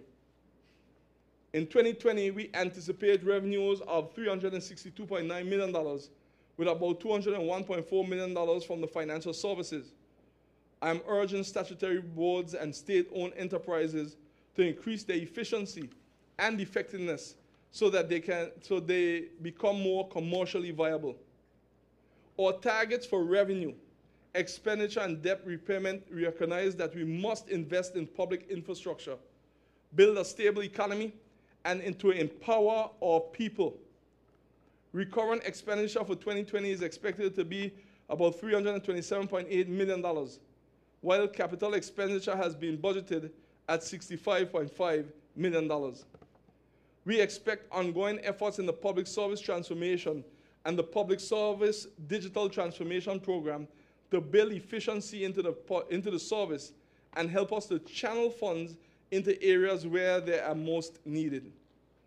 With increased investment in public services and infrastructure and full recovery of our tourism sector expected to be achieved by the 2020-2021 tourist season, Mr. Speaker, we anticipate real GDP growth in 2020 ranging between 1% to 3%. These growth expectations would continue to be tempered by downside risks to our financial services sector from increasing regulations, competition, and changing client expectation. We are mindful of this and will exercise the necessary caution and diligence. Growth in the global economy is predicted to be weak within the context of an unstable global macroeconomic environment. Looming economic wars, rising world trade tension, a slowdown in regional economic outlook, the protests in Asia, and Brexit. It is in this context that we set out our plans to shore up financial services. We'll continue dialogue to protect our industry and stand by our tried and tested service. We will also encourage development of niche markets from the enormous opportunities and potential for developing expertise that could emerge through effective regulation and the creation of innovative new products. BVI Finance has also identified clear sectors for development, and we are committed to supporting these. They include asset recovery, Islamic finance and family offices, and positioning BVI at the forefront of fintech with cryptocurrency, initial coin offerings, and blockchain, all potential areas for development. I call this back in the future, and BVI Finance is leading the charge. Your government will ensure that the recovery continues apace so as to secure the resiliency and stability of our economy, and most importantly, the continued empowerment of our people. Mr. Speaker, I now turn to the budget figures. The total budget this year is $414,008,611. This will comprise of $327,766,149 on recurrent expenditure, $65,479,200 on capital expenditures, $6,217,762 in fund contributions, and $14,545,500 towards principal repayment on our debt. The percentage distribution of each ministry's recurrent budget allocation and our statutory obligations will be as follows. Constitutional established departments, 2.5%. Governor's Group, 11.3%. Premier's Office, 8.1%. Ministry of Finance, 12.1%. Ministry of Natural Resources, Labor and Immigration, 2.7%. Ministry of Education, Culture, Youth Affairs, Fisheries and Agriculture, 15.2%. Ministry of Health and Social Development, 19.6%. Pensions, public debt and funds contribution, 14.7%. Mr. Speaker, as you will notice, the bulk of expenditure continues to be on education and health, two of the most important areas in guaranteeing the empowerment, strengthening, and development of our people. In 2020, we estimate the development expenditure to be $65,479,200. This amount comprises $7,987,200 in capital acquisitions and $57,492,000 in infrastructure development across the territory. In the Ministry of Education, Youth Affairs, Fisheries and Agriculture, $5,963,400 or 9% of the development vote has been allocated to, but not limited to, provide a restored learning environment for the special needs students in the territory that meets all existing SMART and SAFE standards at the Eslin Henley Riches Special Needs Learning Center. Provide a modern, resilient, and safe learning environment at the Brigada Flax Educational Center and Elmo Stout High School for students and teachers. Provide a multi-service facility to enhance the learning and education of residents by building a national library. Meet the physical and social recreation needs of the various communities through restoration of recreational facilities across the territory, and provide cultural and social benefits to the people of the territory through the rehabilitation of cultural and historical sites and facilities. In the Ministry of Health and Social Development, $2.7 million, or 4% of the development vote, has been allocated to various capital initiatives, including ongoing work at the North Iris O'Neill Clinic on Virgin Gorda, which we intend to open early next year. Remedial work will also continue on the community centers and clinics throughout the territory. We also continue to provide additional funding to update the existing health information system and to move the Dr. D. Orlando Smith Hospital towards full accreditation. $2 million has been allocated to fund this ongoing initiative and other projects of the BVI Health Services Authority. This essential investment is critical to ensuring that the authority is able to collect sufficient revenue to meet all of its obligations and reduce its reliance on the National Health Insurance Program. Please note that your government also intends to carry out a comprehensive restructuring of the NHI, as the current scheme is unsustainable and is in threat of failure. The Ministry of Natural Resources, Labor and Immigration has been allocating $12.6 million, or 19.0% of the entire development vote. This will assist with the continued removal and disposal of derelict vehicles that have been an eyesore since 2017. Derelict vessels, that have been an eyesore since 2017. This also coincides with the territory-wide cleanup that is ongoing, which will be accelerated in early January 2020. The subject minister will provide more details on this initiative in the coming weeks, and I humbly request the support of each resident. It is with great pride and joy that I announce that your government has made an initial allocation of $3.4 million towards the Land Bank initiative that I've been discussing over the past months. One of the primary goals of this initiative is to make affordable housing a reality for all people.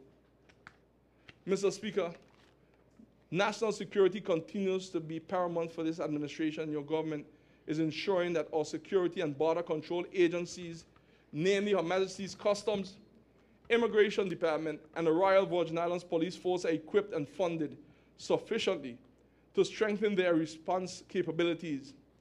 We funded vacant custom officers positions and 2 custom trainee positions within the Customs Department. The police will receive monies to allow for the recruitment of new constables. Mr. Speaker, $1.288 million is appropriated to the Immigration Department for purchase of a new border management system. The Immigration Department will be more equipped to scan passengers for possible undesirable persons entering the territory. The new system will also have the capabilities to properly monitor and control the movement of persons within the territory. The Immigration Department will also receive new positions comprising of surveillance and immigration officers. May I add that your government intends to review the penalties associated with illegal entry into the territory so that they can better serve as a deterrent. Our police force cannot do all to this end. Steps will also be taken to empower private security firms to take their rightful place in contributing to public safety and providing support to the business community where it may be necessary to have armed services in place. Mr. Speaker, enhancement to the existing road network and curing our water and sewage woes remain a top priority for your government. In excess of $12.4 million is appropriated to provide economic and social opportunities to the people of the territory by incorporating and developing resilient roads and associated infrastructure. Over $8.9 million is approved to be appropriated to develop an integrated sewage system throughout the territory, and in excess of $10.7 million will be appropriated to ensure that all residents throughout the territory can access potable water. Mr. Speaker, I am advised that a tremendous amount of preparatory work for projects have been done to date. Several projects have been scoped and designed, engineering studies completed, and tendering exercises completed and ongoing. And all in all, projects are poised for implementation, and we will see more tangible evidence of the hard work that has been taking place behind the scenes under your new government. Just like Moses, with the Red Seas in the front of him, and Pharaoh's army charging from the back. With faith in God, we must move forward using what's in our hand. We must embrace the urgency to change and to transform. Otherwise, we will be doomed if the Pharaoh's army catches up to us. What is in our hands as a people of the BVI? Our initiative and entrepreneurial spirit. It is in our DNA. Our forefathers built this territory forging ahead with what was in their hands. But the desire came from what was in their hearts, which was BVI love. This same love is what we must embrace to build a new BVI. Love for our fellow man, love for our economy, love for innovation, love for entrepreneurship, love for the territory. We have never been short of ideas. We generally know how much money it will take to make our dreams become a reality. It is just like having a television and a satellite dish. The ways for the satellite to pick up are all around us. But unless someone connects the satellite to the television, those waves to an unlimited viewership will never be realized. This budget, coupled with legislative changes to support, will be the mechanism to link our people to the funds and thereby to their prosperity. Now is the time. This is the place.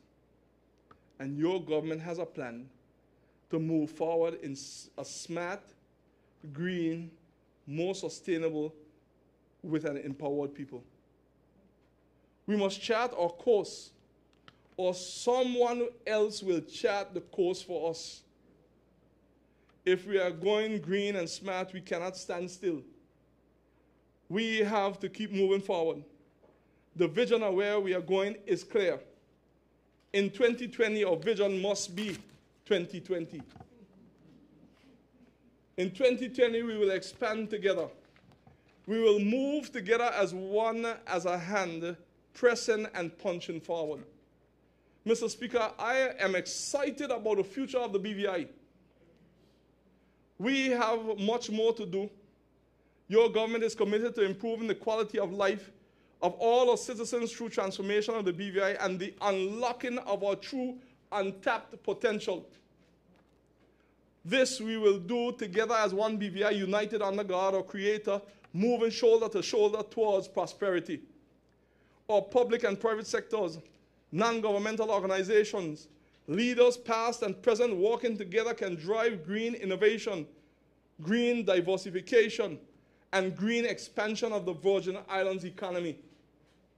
Mr. Speaker, at this time, I'm asking everyone under the sound of my voice to join me in a prayer in the quietness of their hearts as we pray. Dear Heavenly Father, we commit this ambitious budget to you. We pray that you multiply our efforts so that this territory will see and realize revenues and prosperity never seen before.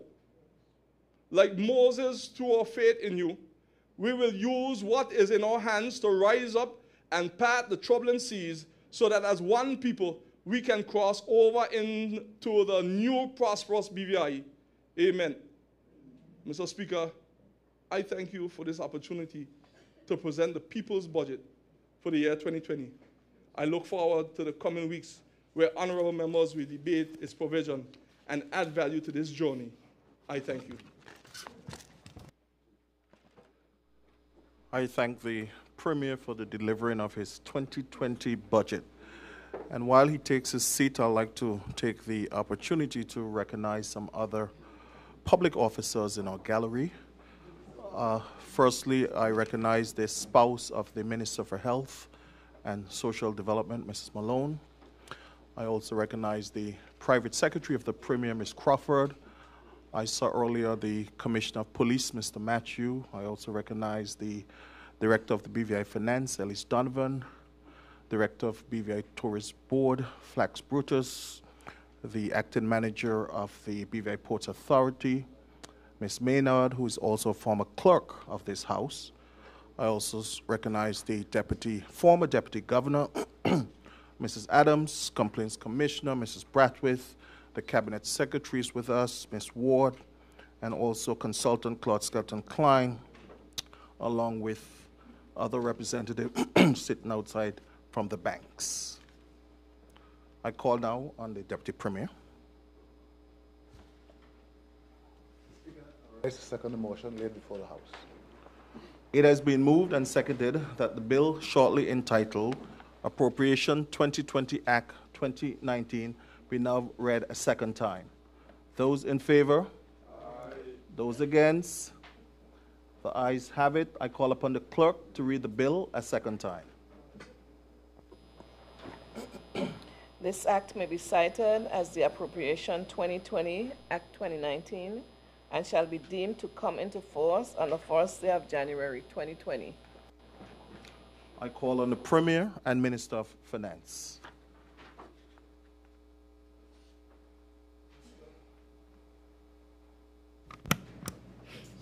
Mr. Speaker, I rise to move a motion that move the motion that the debate on the merits and principle be resolved. Deferred. Not a bit deferred. Yeah, that the debates be deferred now. Yeah.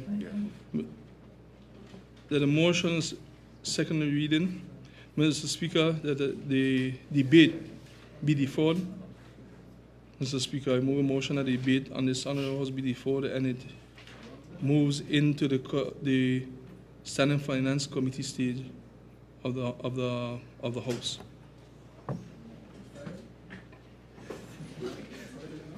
Mr. Speaker, I second that motion. It has been moved and seconded that the debate on the merits and principles of the bill entitled Appropriation 2020 Act 2019 be deferred until a later date. Those in favor? Aye. Those against? The motion is passed. I call upon the Premier. You have to be it resolved, I think. Yes. Be resolved that the House. The annual estimates. This one. Oh, I have a paper. Sorry. Be resolved that the annual estimates for the year 2019 be referred to the Standing Finance Committee. The estimates for year 2020 be referred to the Standing Finance Committee in accordance with Standing Order 67.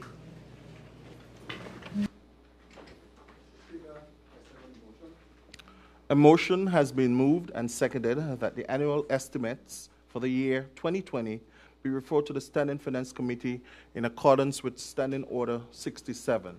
Those in favor? Aye. Those against? The ayes have it. The motion is passed. I call on the clerk.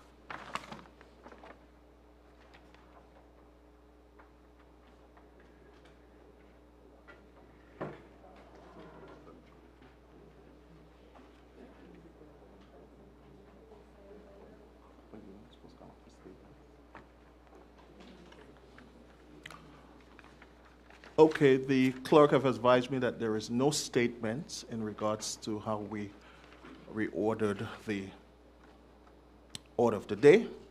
Therefore, at this time, we will move into committee, and will also announce that the Standing Finance Committee of the whole House will convene on Wednesday, 20th November 2019 at the Richard C. Stout Building in Rotong at 10 a.m., Conference Room number 2.